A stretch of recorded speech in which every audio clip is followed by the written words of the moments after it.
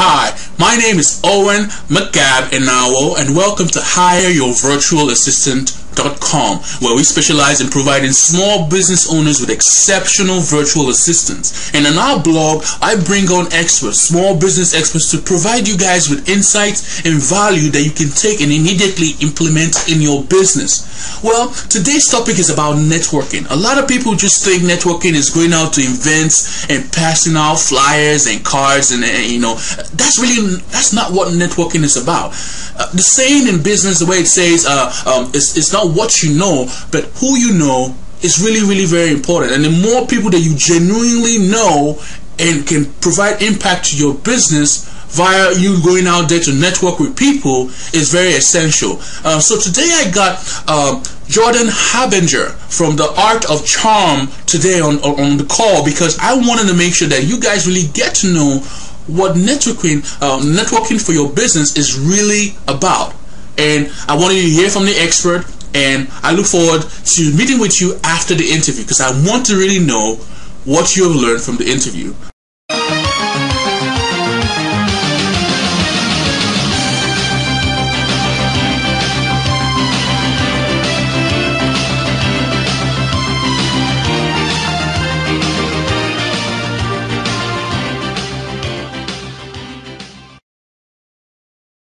Today, I have Jordan Harbinger on the line, and I want him to talk specifically about his business, what he does, and how small business owners can take his ideas and apply to their business in regards to networking. So go ahead, introduce yourself, your company, and we'll carry on from there.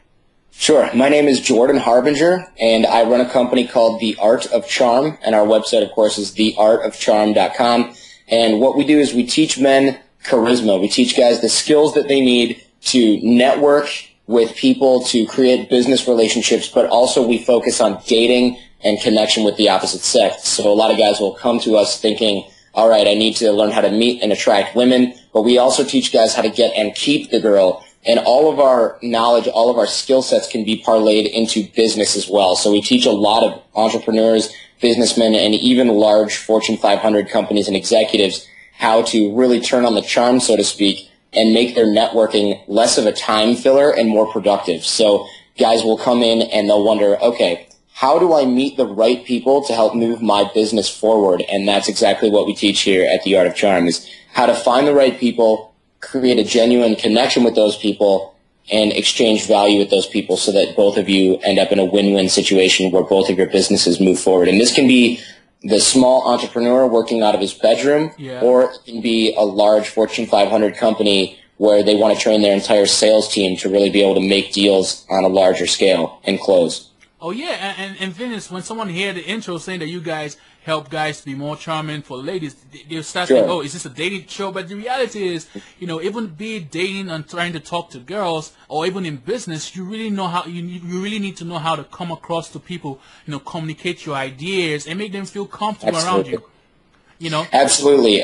Confidence or charm or savoir-faire, even sales, there's literally almost no difference between those things and business or sales in general, or meeting and attracting the opposite sex. These are all really the same thing. So if you can charm a woman, you can sell a product or a service. If you can sell a product or a service, a lot of guys are like, whatever, I have lots of money, I make millions of dollars in sales, but I can't handle my relationships.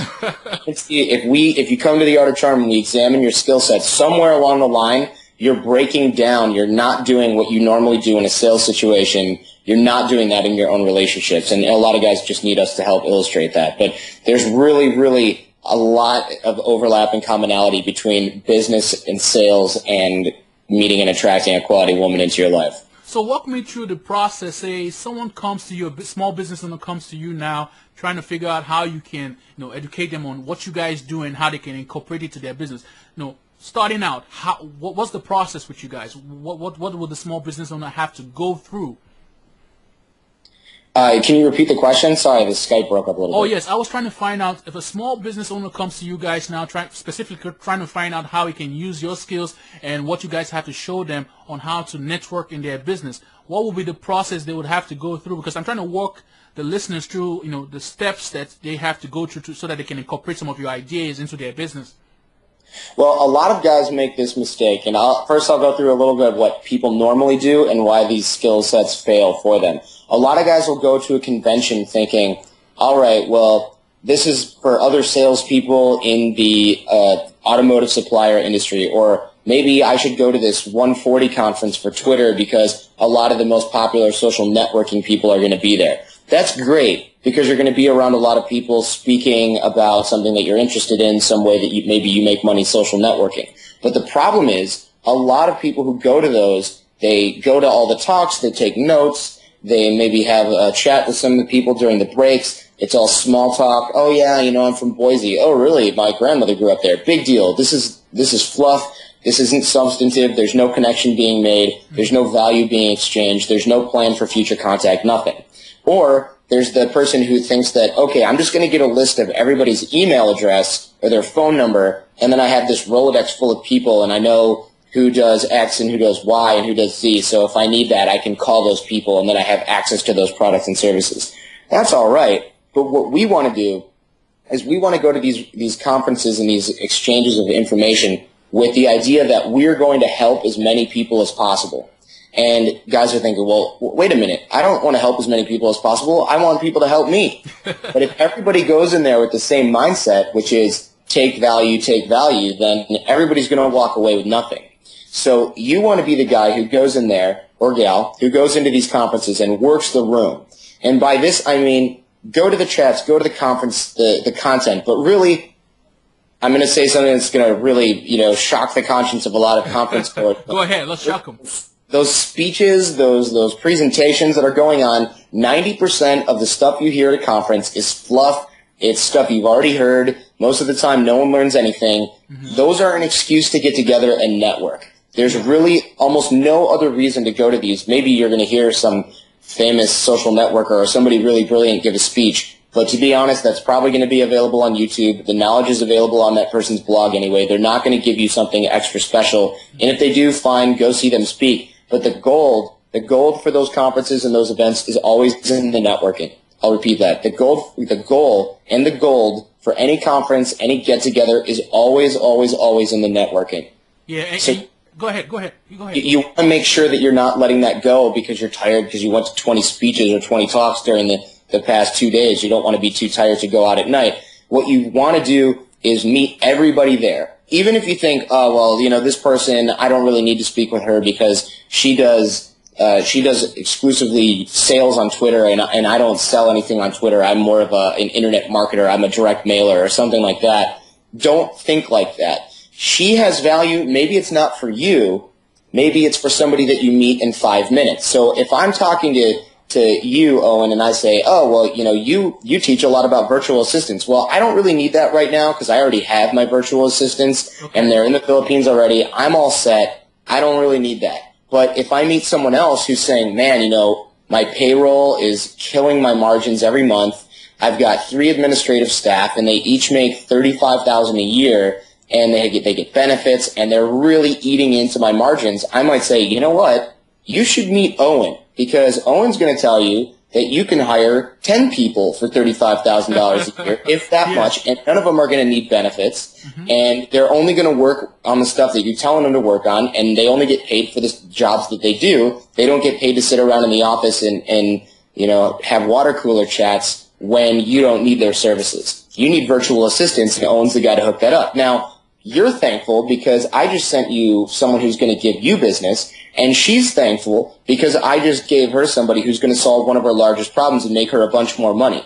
Now, you guys have one thing in common during that introduction, and that's me, because I made the intro. And, of course, whenever I need anything from either of you guys, you already know, hey, Jordan gave me business. I'm going to make this happen for him. Or, hey, Jordan introduced me to that guy who gave me all those virtual assistants. That's great for me. I made a ton of extra money. So if Jordan needs something from me, or even if I just need an introduction to somebody else, I know I can count on you guys. You guys are now part of my networking circle, even though I didn't need anything from you guys. I just hooked you guys up with each other.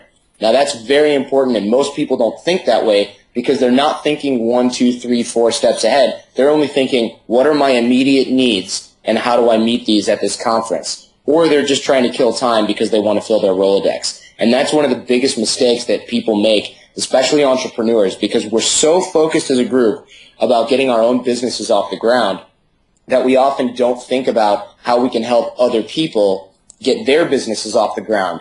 And what we realized here at The Art of Charm is when you give people value over and over and over, it always comes back to you in abundance, because people now are looking, hey, man, Jordan hooked me up with this person who gave me business. Man, Jordan hooked me up with this guy who gave me virtual assistants and a bunch of expertise. I wonder how I can help him. And then they're going at things thinking, how can I repay Jordan's kindness? How, when they meet somebody who might need my services or could help me with something, I'm the first guy on their mind, because I continually network people with one another. And there's a fine process to this, and I'm going to break it down for you if you guys are interested. Go ahead. Sure. So when I go to a conference, I just went to a conference last week, and it was amazing. It was absolutely incredible. And it was in Washington, D.C. And there were a lot of nonprofits there. There were a lot of marketing experts there. Bill Clinton and Russell Simmons were there. It was really, really exciting.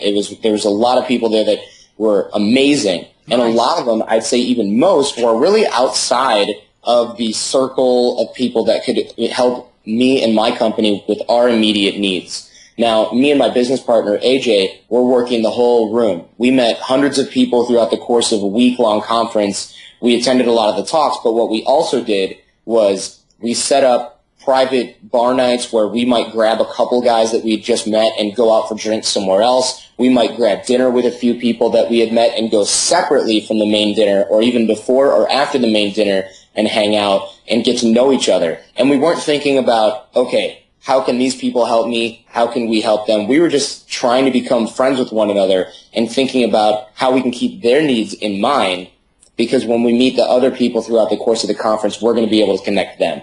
So now we have people all over the United States, well, actually all over the world, just from the past week alone, who are looking at us thinking, these guys know everyone. If I need anything, I go to Jordan and I go to AJ.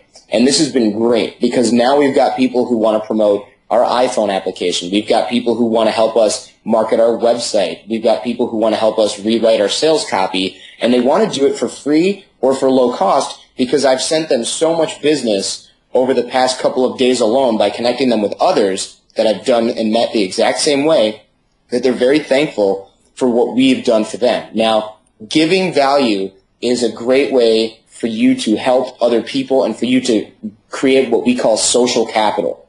Okay. Now, a lot of people, especially entrepreneurs, are thinking, well, I don't have a lot of money. I'm bootstrapping, man. I can't pay for a sales copy to be written. I can't pay to redo my website. I can't pay to use teaching facilities or office facilities outside my home market. Right now I'm in New York City, and we're based out of LA normally during the rest of the year. So where am I teaching? Well, we're teaching at a teaching facility that's being supplied by somebody that we met, and they're giving it to us at a great deal, a great discount. Why are they doing this? Well, because we offered to get rid of some of their other properties during downtime by connecting them with other people that we know needed them. How do we know those people? Well, we have a huge Rolodex and a huge network of people, not just that we can call up out of the blue, hey man, remember me last year? I met you at this conference and we were in the elevator. No. It's, oh yeah, sure, Jordan, I remember you. We went paintballing, or we went for a walk in DC during the break on this conference when everybody was just brains were burnt. We needed to relax. We went and got a beer.